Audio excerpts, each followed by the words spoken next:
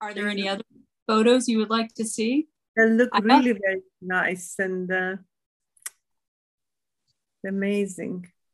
let me show you something, or the audience something, is something very interesting to me. You know, I'm continuing to trying to do primary source research. And I always had this pin in my safety deposit box at the bank. And I never knew what this was. I thought maybe it was something that she got at maybe a fair or something, because, you know, I think photography was somewhat new. And so it's a little pin on the back. And Is I it never, on the glass? It's a glass or? no, it's just a little photo that's put over a kind of brooch backing. Okay, all right, yeah. And then I went to a library where I could access a local newspaper. And in that newspaper, which I had never seen because the newspaper wasn't available, and I know, Nina, I know you have access to a lot of newspapers. And I would like to cross-check our resources at some point, because you just have thousands and thousands and thousands of newspaper articles about Carpathia and Captain Rostron. But for whatever reason, this local paper was only available in this one library. So I went, and I was amazed to see that found in the paper. And you can see that it was the pin. And what it says, and I never knew this, it says that they went to his tenement, my great-grandfather, in my hometown, and he showed them to the newspaper reporter. And they were things that she had given to him, knowing that they were going to be apart for those 8 months. So she had given him the pin and given him a picture of the baby. And he held on to those. I see. Wow. And I never knew that. I never knew. And so I was able to access this paper and find that. I saw it, but I didn't realize. Can you show which paper it is? Which newspaper? It's called, the Norfolk. The Ledger Dispatch. Yes. Okay, yeah, because I remember the central of Major Bat, the central picture. I think there's the collate of different pictures, and I saw it somewhere else. I need to check my archive. Yes, at some time I will look forward to coming over, and of course I still have family in London, who really? Because, yes. Well, Leah's brother Solomon, he didn't leave. He stayed there and made his home in the UK, and had all of his children, and all of his grandchildren, great-grandchildren are still there. And so wow. They're my cousins, and I have been over to visit them. So it was. It is where do they live? They live in suburbs around London. Like I think one of the places is called Barnet. Okay, yeah, I know. But I was in London in 2018, and I interviewed my great uncle Solomon's youngest daughter. Okay. Who was at the time 101 years old. Wow. Yeah. So she would have received a letter from the Queen. Whoever gets 100 years old receives a special letter from the Queen. well, also, I didn't see that letter, but they showed me proudly a little certificate or a letter for the 50th wedding anniversary. Okay. Yeah. From the Queen and signed. Yeah. Yes. So yeah. I suppose that's something that happens if you are married for 50 years. You get a letter from the Queen. So, and they were very proud of that. But yeah, it's my great grandmother had 3 brothers.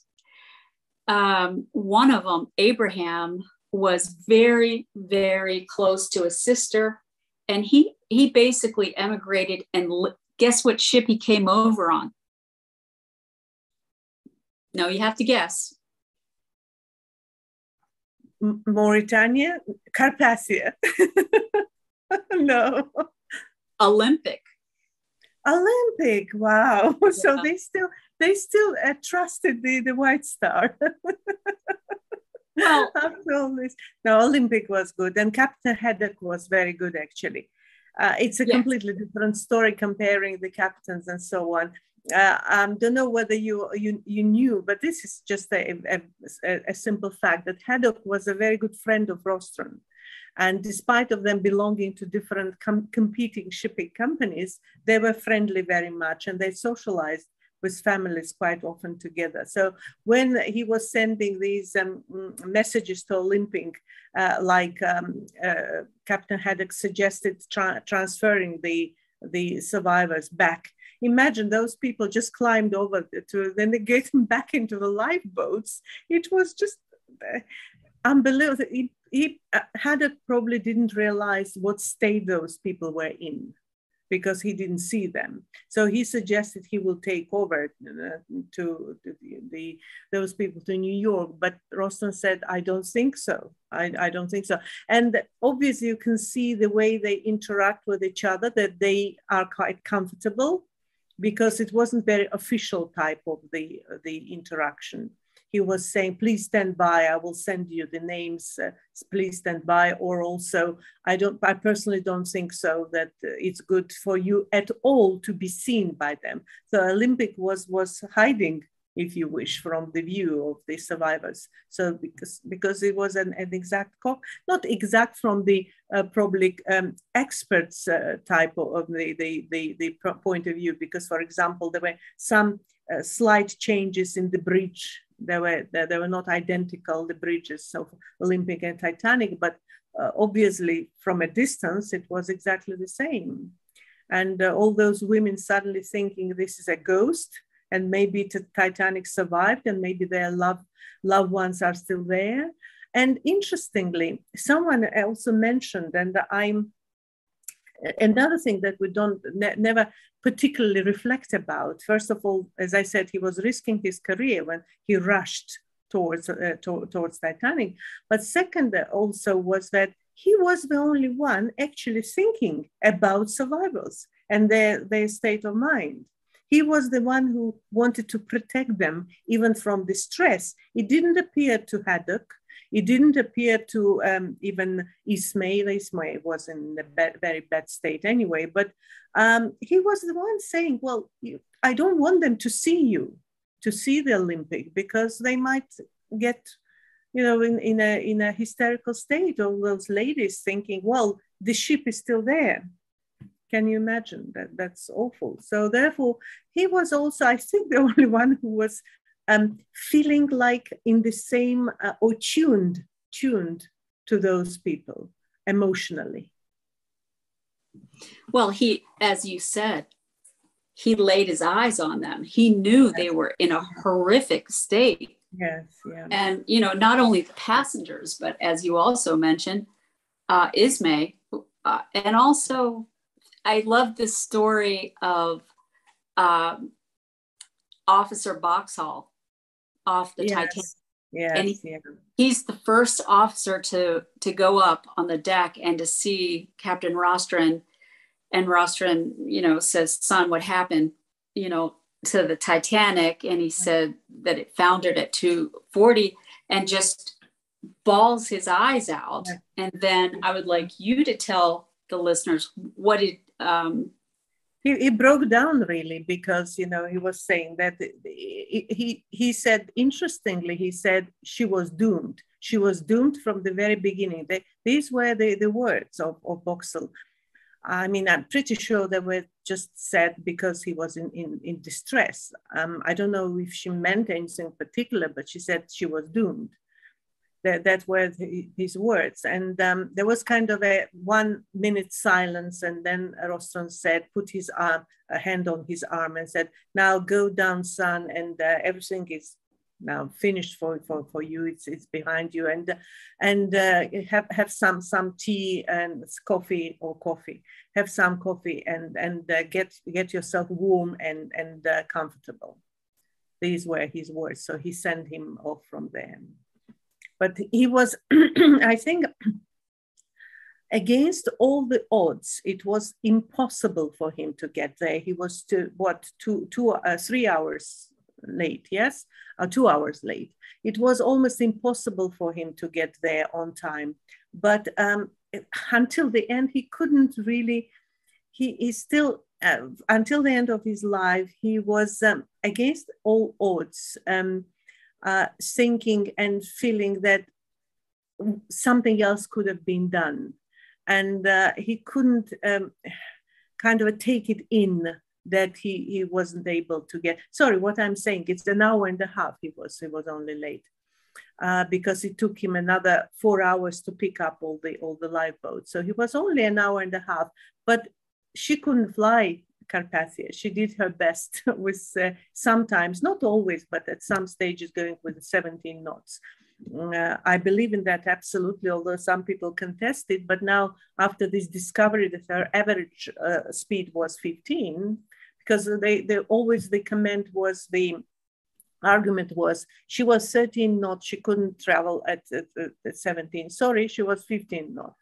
So therefore, she easily could have made a 17.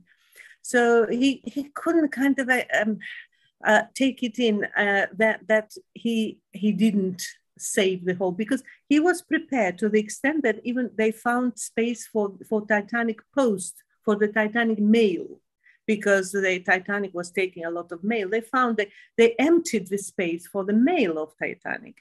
The lifeboats were ready and the lowered down on both sides, on both ports in order to sail, because obviously he knew there were not enough number of lifeboats on Titanic for all the passengers. So his own lifeboats were ready to go.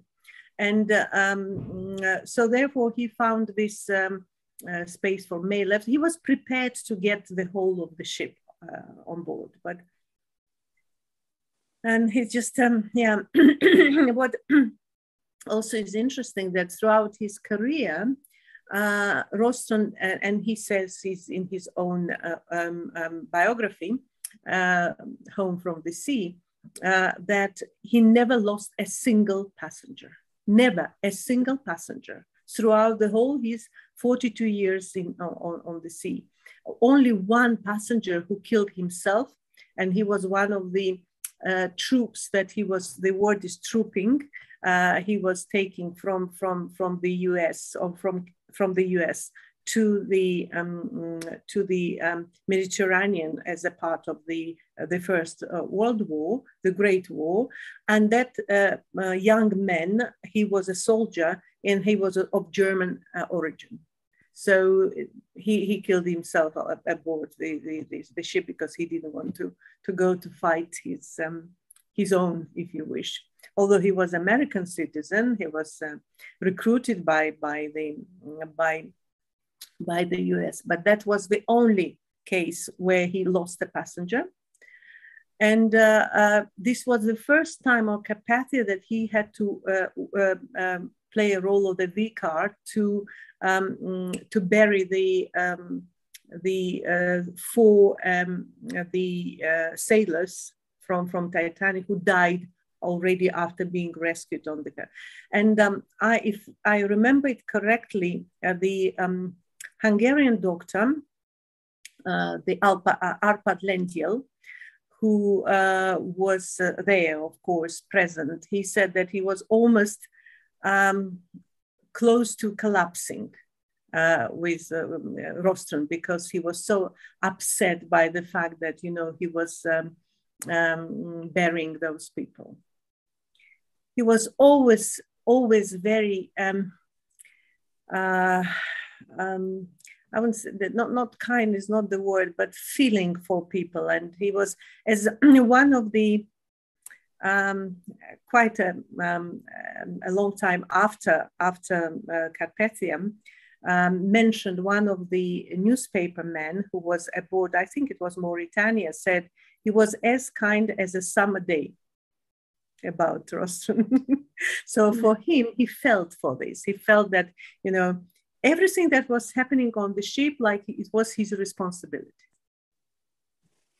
I read something recently, and they were talking about his time, I think, on the Mauritania, and that it was difficult for him because, of course, that being the flagship, this most amazing ship, that he was expected to some degree, entertain the first class passengers, and that this is not something that he found to be very easy. It was not really. This is a very interesting, it's good that you mentioned it, because if you don't mind, I would say this is a great misconception. And I read it in a couple of places, and I think as usually it happens, someone writes something and then people are reproducing it, yes? So initial publication meant, and actually quoted him saying that there are three ports to a ship. One is a star port, the star, what's called the star side. The second is a port side, three sides, star side, port side, and the passengers. And someone, it was just a quote, and it wasn't in any way negatively actually charged. And someone misinterpreted this as like he was complaining. I think Rostron was the most, as according to Bissett, the most natural and the most willing host on his ship. And when he said that there are those three sides to the port side, the star side, and the passengers, he actually meant it in a positive way, that this is your responsibility. You have to, because what Bissett was saying is that he always encouraged them to mix with the passengers, to dance with passengers, to go with passengers to the excursions together. And Bissett said that he had really very rich career before and after, but he said, my best time I spent on Carpathia during those cruises, because of this. And if you see a lot of photos of Rostron being together with passengers all the time. So I think he enjoyed it very much. And also there was a slogan of Mauritania being a happy ship. She was called a happy ship. And when he moved to Berengaria, they were called her Berengaria with a smile, meaning his smile, and the smile for the passengers. So I think it's a quote which was incorrectly interpreted. That's my, let's say, research, the result of my research into this. I think this is fascinating. I'm truly learning so much about my hero, who, you know, the Berengaria is the third of the three massive German liners. Yes. And the other two, Leah Axe, Titanic survivor, was actually on the Majestic and the Leviathan. Yes.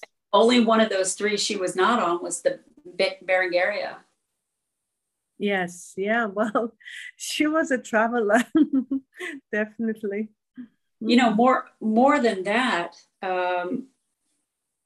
as traumatized as she was, I think decade by decade she got better. Yes.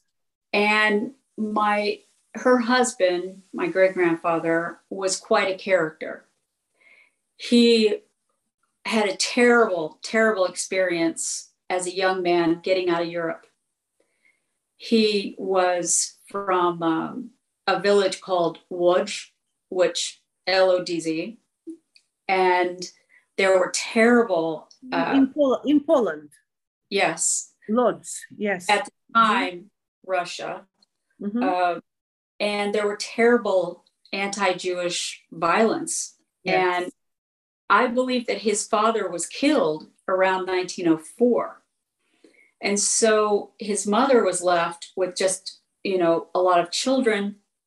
And so my great-grandfather and his brother just started walking basically out of Europe to try to get her out. And the only thing that they had to use to sustain themselves was that they were boxers. And boxing was quite big at the turn of the century. Yes, absolutely. Always has been in the US, isn't it? And particularly that time. Yes. So he and his brother would box each other or box other people, but that's how they might have made some money. And then they finally earned enough to go over to London. Well, my great-grandfather was determined, absolutely determined, that he wanted to be an American. So he could work in cars. He was very interested in cars. So once in London, he worked, and then in 1908, came over the first time on the steamship Celtic, and got over with his brother Abraham to United States. And unfortunately, he had caught the chicken pox. Oh. So got to Ellis Island and was turned away. And they put him right on the Celtic the next day and sent him back to London. But if he is not a big deal, so why were they so strict about it? His brother got in. I think I've heard varying things about immigration at Ellis Island, and maybe that even if a woman was pregnant, sometimes or very advanced stage of pregnancy, they might send her back. I'm not exactly sure, but any kind of illness like that. And so when he got back, that's when he met Leah. And it was meant to be. Meant to be. And so again, started earning the money to come over again. And which he did in September of 1911. And then she came over, most of the way on the Titanic, and then, of course, on the Carpathia. But he wasn't there to meet her in New York. And I just basically learned why through these newspapers that I couldn't get anywhere else. She was cared for by the Hebrew Immigrant Aid Society, as were quite a number of people. Yes, quite a lot. Or other aid agencies, Red Crescent. There were quite a few of the agencies that was created straight away, or the agencies that came in to take care of they took good care in the US of the survivors, I must say, yes. I think they tried to. I know there was some problem in St. Vincent's with, unfortunately, lawyers for the White Star came in and tried to get them to sign away. But I think they did try to make every effort. But my great-grandfather did not know that she had survived because they couldn't transmit the names of the third-class survivors. Yes, they didn't. Yeah. At the very end, when they were already very close to New York, they started to because of the capacity of the Marconi equipment on Carpathia was really very limited. So therefore, only where they met, they were in the radius of other ships, they could have transferred something. Yes, and they probably were not so many survivors from the third class, were they? No. Yeah. Sadly, but so he wasn't there to meet her because I actually found in the newspaper that when he was notified was basically on the 18th. Yes, yes, yeah, exactly. An agent for the White, a local agent for the White Star came to his place of residence. I believe the guy's name was Henry Brandt, and notified him, to his shock, that his wife and baby had survived. And of course, he had no idea. And this was Thursday. And, you know, Monday, there was already news in the newspaper that the Titanic had sunk. So Monday, Tuesday, Wednesday, Thursday, he was quite beside himself. And her parents in London thought she was dead. Mm-hmm. So the first day they actually had very kind of a positive type of, someone inflated those positive news that the Titanic is being taken by another ship to Boston for some reason, to Boston, or that everyone has been distributed between 3 or 4 ships and everything is fine. The first day was very positive, and then when Olympic finally relayed the information from Carpathia to the shore, that's when they knew what happened. You know, it's interesting that, well, this reminds me, and then I'll go back to my story about how my great-grandfather finally got up there. But the fact that Captain Haddock had been the person in the White Star Line who took, I believe, and you can correct me, but when they took possession of the Titanic, Captain Haddock brought her down to Southampton.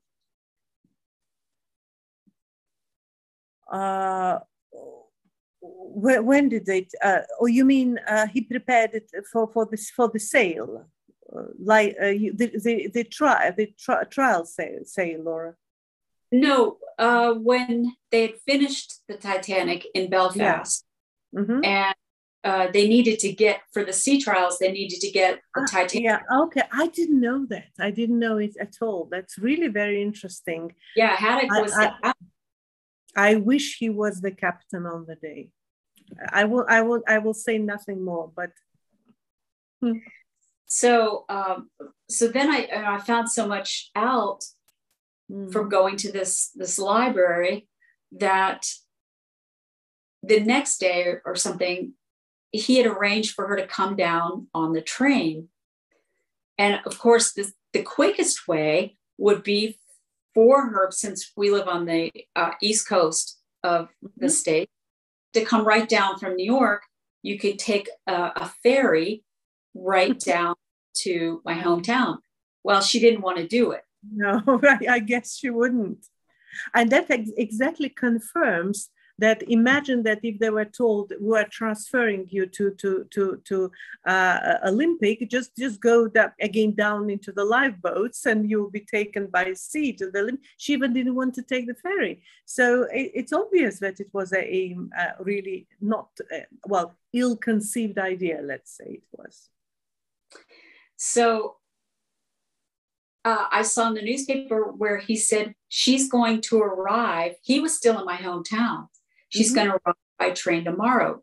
Well, then that didn't happen. And then it wasn't until Saturday night in the newspaper where they said he was going up to get her and bring her back. Well, I don't think she was well enough to travel by herself on the train.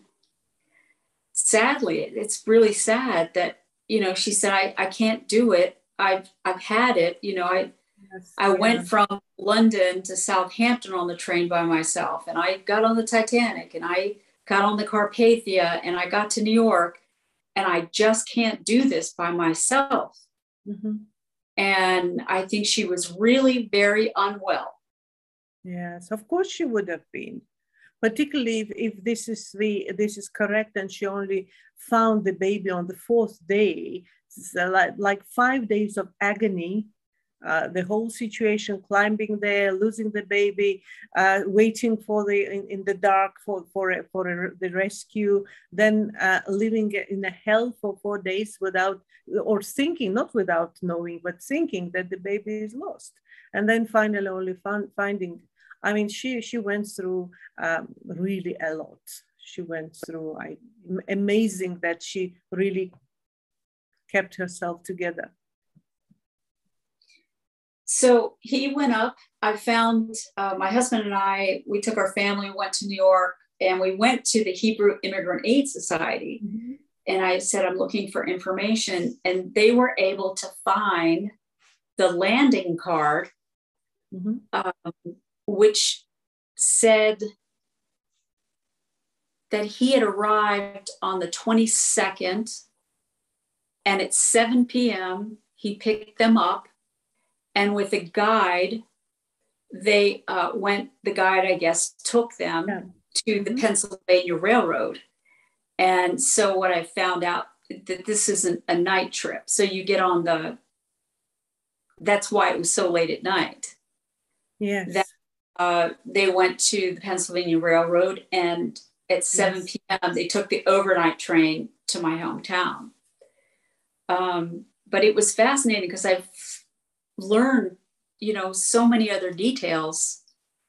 It's incredible.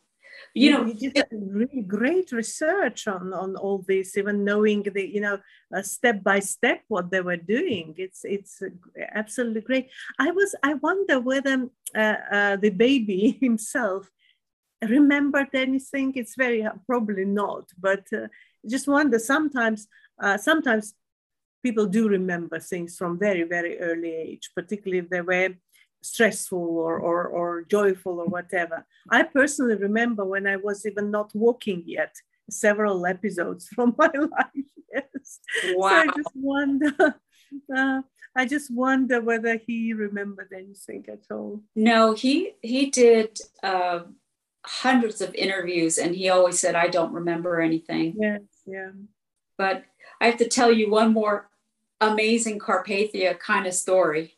Yeah. In 2018, I mentioned to you that I went to London. I saw my cousins and talked to, the one that was so elderly. And she actually gave me a piece of information, which I thought was very interesting. She was 7 when the Titanic, so she doesn't remember a lot, but she just kept saying, nasty business, that nasty business. Yeah.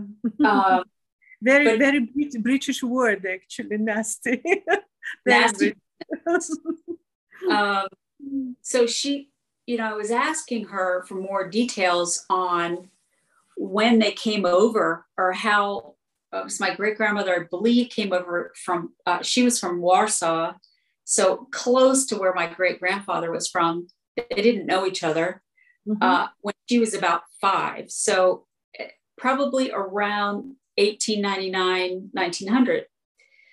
So I said, do you know anything about any of that? She said, well, my father came first, and they were afraid that he was going to get conscripted into the Russian army as a young man. So they sent him over first, so he wouldn't be taken into the Russian army. I never knew that. So he's the one, Solomon is the one who, her brother Solomon, who then worked and brought his parents and his 2 brothers and sister over to London. So that was, I love kind of putting together in my mind where I found any one tiny little piece of information. Are you going to write about this history of your family? You can start so early, from the very beginning, from the origin, let's say, and then moving on towards this Carpathia and the culmination with the Titanic, and then Carpathia's rescue. I'm planning to do that. That is the plan. I retired recently, and then we moved, and just I have been doing a lot of research along the way, and I have a lot of information, but there's a few bits I still need. And what's important to me is to try to not repeat stories from my childhood that I heard, or to, like the one about Madeline Astor on the Titanic wrapping the scarf. Because when you just accept what you were told by your family, or when you accept even what you see in the movies or read in the books or on the internet, so often so much of that information can be wrong. Just like I give you an example of Rostron being a very willing host and actually liking it very much, and they just incorrectly interpreted. It's a correct quote. The quote is correct, but incorrectly interpreted. What he was saying is that when you are a captain, these are your duties. So the star side, the port side, and the passengers. So he was saying it as an important part of your duties. Not that he didn't like it. But you know what I was thinking? If you are kind of considering the movie about Carpathia, the best thing would be to put your family in the center of this. That will be so interesting. No one. This is like a small episode everywhere. For example, when you were, I kind of imagined again the same my favorite movie, A Night to Remember. There is a lost small, but a bigger boy, like of 2 or 3 years old. Remember the one that is left accidentally by his mother, and the mother is in the lifeboat, but the small child is there and comforted by an old man and an old steward, and they die together. And I was thinking that's what probably was what was going through her mind. That's what she was thinking happened. And they might have taken this story, but not interpreted by kind of dramatized it in a different way. There was a woman who lost a child in the movie. So therefore that will be, but no one really, this is a very amazing story about a lost and returned son and so on. But if you focus on the movie on your family, then it becomes entirely original. I think, people said, you've got to write this down, you've got to write the story. I remember talking to someone kind of who had a museum, and I said, I'm just waiting because I'm not sure yet what the best way is to organize it. Do I just want to write a very cold, descriptive book, clinical, about her life and before, during, and then after? Or do I want to add more? Do I want to really, talk about the bigger picture? So, for instance, what they went through even before, like in Europe, like my great-grandfather, I think his story is so interesting. And the fact that it happened to both of them, think about that, that they had that shared kind of trauma of trying to come over and emigrate. And so you have to tell more than just her story. Yes. And but then it becomes more epic. And I think it's also very interesting. I think that there are two ways. One, if you would like to write a scenario, then scenario is more, as you said, clinical and more. Although of course they would be emotional, but like emotions in the break, the tears appeared on his in his eyes, or she felt she's shaken or something like that. But this is still a very descriptive and very cold way of the scenario cannot be otherwise. But if you would like to write a book, of course, it's entirely different approach and different style. And both would be very much welcome. And now that you mentioned the movie about Carpathia, I'm very much keen on you to do this scenario. Well, I see you as a great resource. And again, I have to tell you, and I feel very much like my great grandmother is leading me places, that she's helping me. And I tell you a good example of that. When I went to London in 2018, my father convinced me, he said, they have these cheap flights. Why don't you go to Belfast just for a day and visit the museum and the, you know, the whole place that she was built. And so I said, okay, well, I'll do it. So I contacted another Facebook friend of mine that I had met in Belfast. His name is John McDonald. And I said, I know him. He's a member of this group. He is, yes. He contributed a couple of very interesting photographs. He took a photo of the photo exhibited there of Rostron with his wife and with his eldest son and the two grandchildren. And he gave them to donated to the group. He's wonderful. Yeah, he is absolutely wonderful. And he does a lot of photography. He does really beautiful photography, but he's very into that, and he's extremely knowledgeable. And so I said, would you be able to take a day off work and go with me when I go around Belfast? He checked, he said, yes, I would love to. So, and I had known him for years on Facebook, and we also are both musicians, so we shared that in common. So I meet him, and I had emailed the Belfast Titanic Museum the night before, and I said, I'm a descendant of Leah Axe, and I'd like to come to the museum. And usually if you do that, they'll let you in for free. And so when I went, they said, yes, this is wonderful. We'd like you to come to the office first, and then we'll talk to you. I said, fantastic. So when I go there, I said, I'll be there right at 10 o'clock. There were cameras and everything. And they said, wow. Literally, they said to me, is your grandmother Sarah Carpathia? I said, yes. And they said, do you have pictures of her? I said, well, yes, but I mean, it was her mother that was on the Titanic. And they said, no, never mind. Do you have pictures of your grandmother, Sarah Carpathia?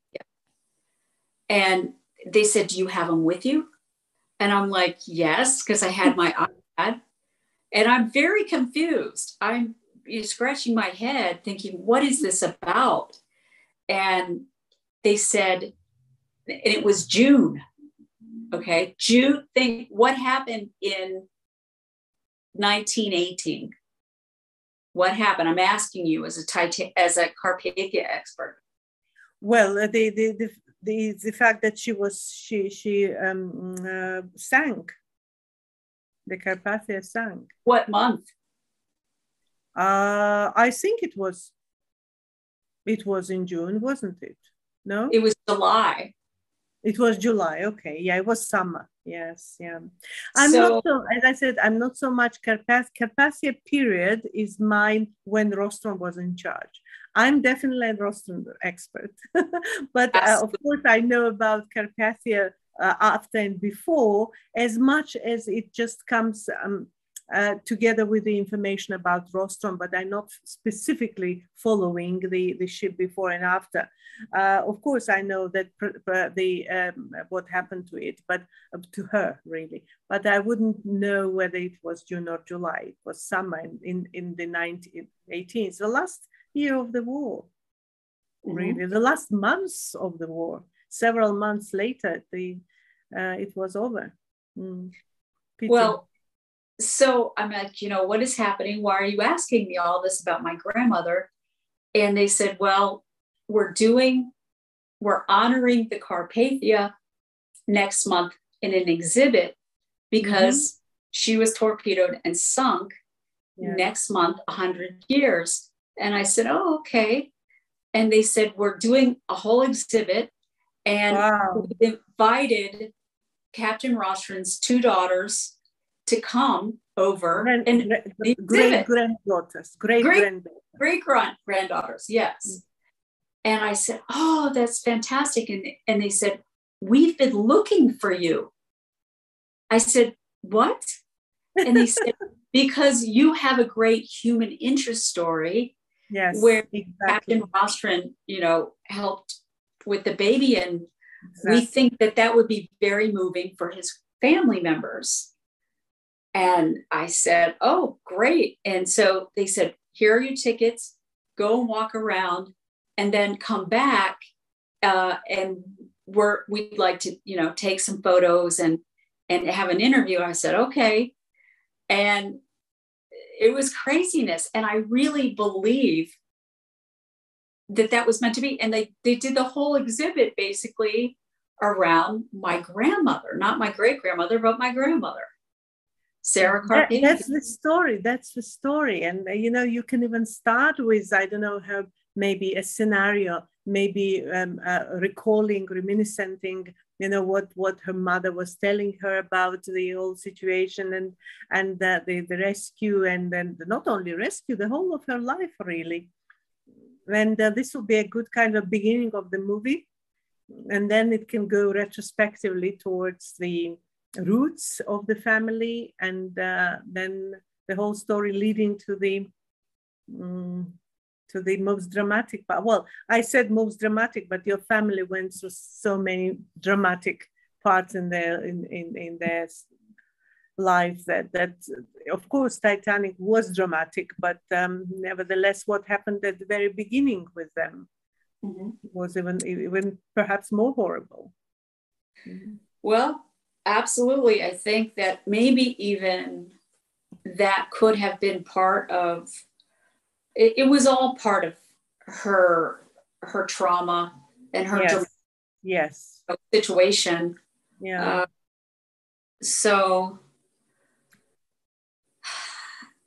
But my point is, meeting you and interacting with you, I honestly believe she had a hand in it. Just on the spur of the moment, going to Belfast, which I was not planning to do, and then say that they were looking for me and that they wanted to make this whole thing about my grandmother. And, everywhere I go, I get these wonderful experiences and meet wonderful people. And and even just going to that library and finding that I actually have that pin.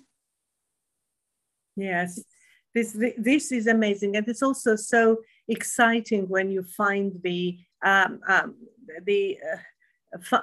I would say not only the description, but also the reasons for the things that are happening, and you find really the whole story behind a small subject like this pin. And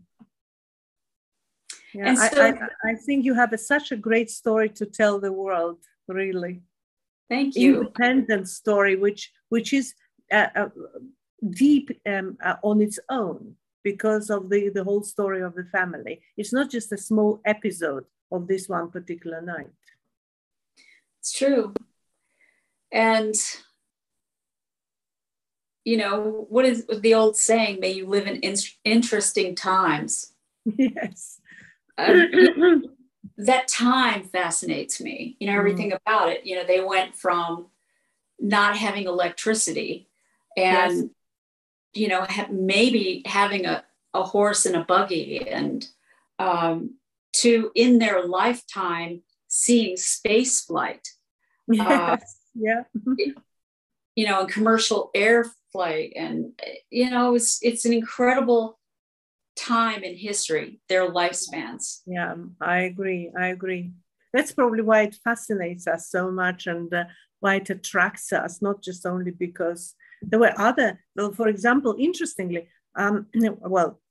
tragically again, but Lusitania was no less a tragedy, and a lot of people perished there. But somehow, maybe because it was a war and the Titanic sank without a reason, let's say, but somehow the whole attention, this Titanic story attracts more attention, more emotions than, for example, the tragedy with Lusitania.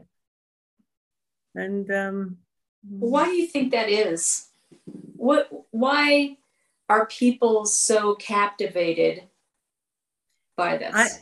I think that there is a little bit of the faith in this because, and also there is a mystery. There are two things I think that fascinate people. First of all, the maiden voyage, the very first one, and the ship sinks. With Lusitania, it is clear it was torpedoed, so there's no mystery in it.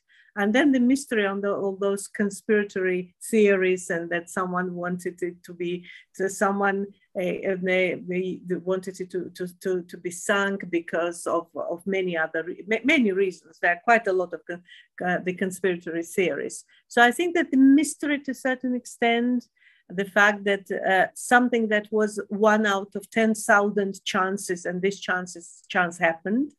I mean, there were quite a lot of chances of being torpedoed during the war, but here it was really extremely rare, the unfortunate fact and circumstances that happened. And that constantly attracts people's attention. First of all, it wasn't Titanic, it was Olympic, or it was someone wanted it to sink because of the type of the people, the financial kind of important people that were traveling with that. And that's why people are fascinated, I think. It's a mystery. It's a mystery. And also that's a situation, night, moonless night, and the whole kind of the story and the picture is I think, playing up the imagination. So, I have to laugh, when you have studied this historical event like you have and like I have, if I were to write a book of fiction and send it to a publisher and simply write the story and document it like we know it happened, but they thought it was fiction, I can only believe that they would send that book back to me and say, it's a compelling story. I really like it, but it's the way you've written it, it's not good fiction because it's so completely unbelievable that I don't think people really get it. So if you take it back and you take out half of all of these bizarre things, I think it'd be a lot more enjoyable for people, and they might actually believe it as a kind of fiction story. But as it is now, it's just unbelievable and just too much. But it's all true. It's true, but people can't tell you that because everyone knows about the Titanic and that unbelievable happened. And therefore, they can't. In your case, I mean, we know the facts, so therefore we know that is the fact. What you are telling is the story of a particular nuclear, if you wish, family that it was taken into the vortex of this big tragedy. So. I think they definitely can't turn around and tell you that it's unbelievable. But you are right. If it was the fact, then it would be too much to believe. I agree with that. And well, I am planning and hoping to get over across the pond again, probably, hopefully within maybe 6 months or so. And I would love nothing better than to meet you. Me too. It would be so wonderful. Yeah, I will be looking forward to that, definitely. And I think, as I said, if you need my humble contribution to the whatever you would like to prepare as a part of I don't know, scenario or movie or whatever. I'm really here to help if you need my help. Thank you. And understanding Rostron, not only just knowing the facts about him, but I think I understand him very well. When you read about the person, you know, you understand. Sometimes it's interesting that I imagined, and I was talking to his. For some reason, I was writing. I write a little bit like small stories. So I wrote a story when his Liverpool house was, I imagined, built up of the red brick. I don't know why. Turned out a couple of months after that it was red brick. I just imagine it for some reason that he would like a house built with a red brick. I saw a picture of his house. I remember what stood out to me was there was a window, I believe, in one of the rooms that was almost like a bridge. That is Southampton. That is his Southampton house, which was a white house, yes, and the part of it was like a bridge. It's again interesting thing that people imagine that he would like to have it as a bridge, and even the guy who bought this house, I think 10 years ago, he was a Rostron fan. In fact, he bought the house because of this house belonging at some time, obviously not immediately, because someone else someone else owned this house for a while between, but he bought this house because of Rostron. And that's his idea. Interesting thing is, again, a little bit of misconception from my point of view. Very firmly, he said when he was retiring that this page of my life is closed, he said. Now I'm going to spend the whole life with my family and kind of dedicated to my family. He was very keen on flowers. He had a huge garden. He was looking after his roses and everything, and he loved being in the. He said it's also a nature for me, like that I see the nature. This is a nature. I don't think it might be a coincidence, but I don't think when he finished the chapter, when he closed the chapter, he retired from the sea. He retired from the sea. So he wasn't nostalgic at all. So he was doing a lot of stuff. He was the president of Nautical Club in Southampton. He was, again, writing a lot of books and chapters. I have a couple of chapters of him in other books about the ships, and he loved the ships, everything. But his family was now his priority after he retired. So I think this is, it might be, I think it was already, it might have attracted him that it looked like a bridge, but I don't think he would have be sitting there and nostalgic about he wasn't nostalgic. He finished with that. He achieved, as he said, what else he could have achieved? He was a knight. He was a commodore of the line. There was nothing for him to achieve, and he spent 42 years in the sea. So now he was trying to kind of pay more attention and look after his family.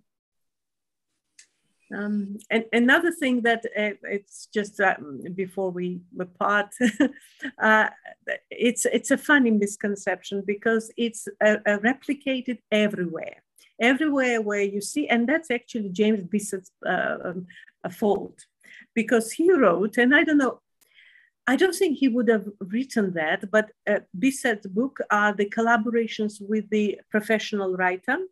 So I think what was happening that Bissett, because he wrote a lot of books, he was kind of talking to and recalling, and the writer was writing. And I think it was the writer's mistake. Because Bissett would have known. He writes everywhere that they considered Rostron to be like a saint, because I know why, because he was never interested in, he himself said, in this the entertainment in the port. So whatever it means. So he would never go to Even before he was married, he would never go to drink beer or to go to meet ladies, let's say, or something. That never. That wasn't what he liked, and he would never do that. But the officers consider him to be like a pious person, because not only because of that, but also because he never swore, he never drank, and Bisa said he never smoked. And this is incorrect. I have dozens of his photographs with a cigarette in his hand. So he did smoke. He did smoke. So that wasn't this is not true. Everything else is. But this is part because they thought if he's a saint, he wouldn't smoke, but he did smoke.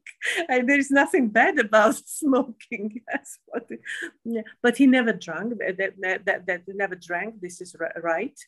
Never. The only thing that he drank, he never liked drinking at all. But at home, maybe a couple of glasses of wine. When he was on the ship, it was only orange juice, nothing else ever. And I like the way he, in a very British way, he swore when he heard Cotton kind of a guy wide opening his door and rushing. He said, "Who the dickens is this chicken beggar?" So this is a kind of a swearing. I like it because there's not a single swear word in that, but that's kind of a. He even didn't say who the hell. He even didn't use this word, but who the dickens is this chicken beggar? I've never heard that saying. Yes, that's a very, very, very English, very English. Who the dickens is this chicken beggar? So he kind of, that's the way, I like, if you wish, of course, it's not swearing, but that's the maximum he could say. Or so he definitely, as Bisset said, he wasn't a typical type of the captain, the sea captain. And he had never raised his voice to officers, but for some reason, because they said, a couple of people were, more than a couple of people, saying that he had piercing, almost fluorescent blue eyes, piercing fluorescent, almost like he was hypnotizing people. And when he used to give the orders with very, very low voice, very quietly, looking with his eyes, people just obeyed. Yeah. So that's God was there on the April 15th and put the right person in charge. Yes, absolutely, absolutely. As he said very famously in a letter to the friend, and I have the original, not the original text, I mean, not the original letter, but the original text, because again, it is incorrectly quoted in many places, that a hand other than mine was on the wheel that night. That's what he said. Because he was an absolute believer in the providence. He was very, as he said, I didn't run around with a Bible in my hand on the ship, of course, but every time when before the journey, he would pray in his cabin. And every time when he and everyone knew that, he would enter the port, his final destination, he will take the cap off and just say something like a prayer for thank you to God. Yeah. Well, yes. We'll do another interview only on Sir Rostron. Sir Rostron. No. I think I learned such a lot from you today, and I'm so excited about, your family history. As I said, it's so much more than this particular night to remember. After, of course, but even more so before, and all the struggles they went through. It's amazing, and it's also to a certain extent typical, unfortunately. Yes. Mm-hmm. For the people in that time, in that yes. part of the world. Absolutely. Yes, and Yeah, so I'm looking forward to hearing more and getting more information from you and this recording. I'll see what went wrong, why I wasn't allowed to go to the link. And I'm going to go and see if I can just change the permission on it. I think if you permit it to my email address, I think that's or the Google, it's a Google Doc. Yes, is it a Google Doc? Yes, I believe so. Yeah, then the Google name would be fine. Which is? Either Alina or Nina, both. I have both the Google names. Will you send me a message with that? I'll send you a message. I think that my Google is tuned and synchronized with Alina. So if you could just allow Alina to, All right. Well, thank you so much. Thank you. I'm so pleased that we are friends now, and I hope, and so interesting talking to you. I could have done for more. I think we are talking for 2 hours now, and at least it went like 5 minutes. Well, so, maybe we can do it again. I would like to, and I would like to come over there maybe and do another one. I spent about a week researching in the Maritime Museum in London, because Walter Lord actually donated his papers there. So, that was amazing going there and researching in there. And so it was interesting. I also had an acquaintance of Robert Hitchens' great-grandson. And I said, I'm in London. Are you and your wife interested in coming to London? And, I'll show you the museum and everything. So he came up and we had lunch, and I kind of introduced him to that library and the papers. And he was just mind blown because there's so much there. But I also encourage you to go there. I have a very rare interview. I think it was published in 1960s. I'll have a look in my archive of the young man who went to visit Rostron when he was, I think, 19 or 20 years old. And he was a student then. And he, of course, was fascinated by the whole story and everything. He wanted to, as hero, captain, sir, and everything, wanted to meet him. And he actually came to Southampton, arrived to Southampton from the US. He was American. And he just called the number. Obviously, there were not so many telephone numbers in the book that time. It was, I think, 1935-ish or 34-ish. And he talked to his daughter. His daughter, Margaret, was considerably younger than his sons. And at that time, she was already 22 or 21.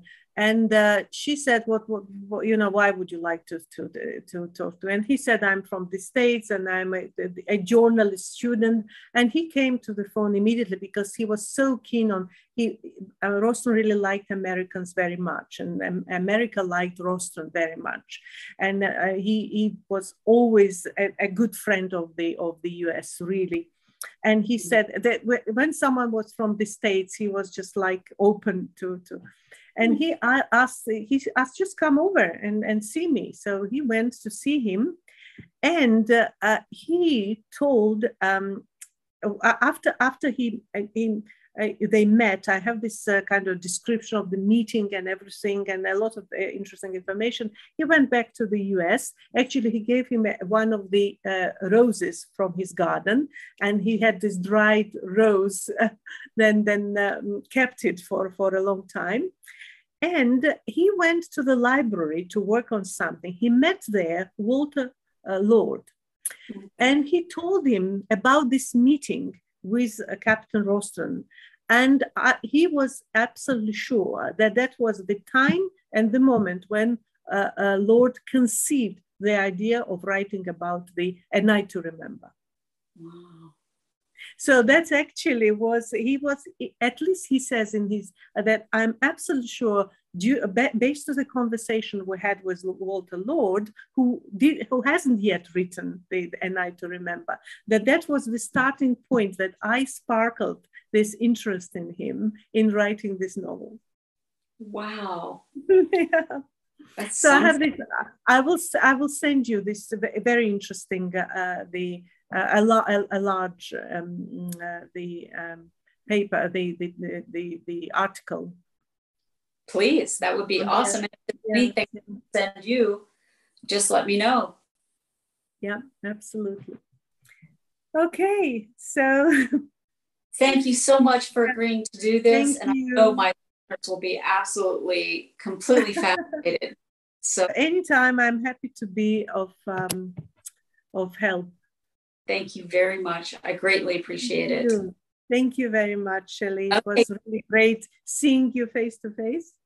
Yes, you too. And we'll stay in touch. Yeah, absolutely. Take good care of yourself. You too. Bye. Thank you. Bye-bye. Bye.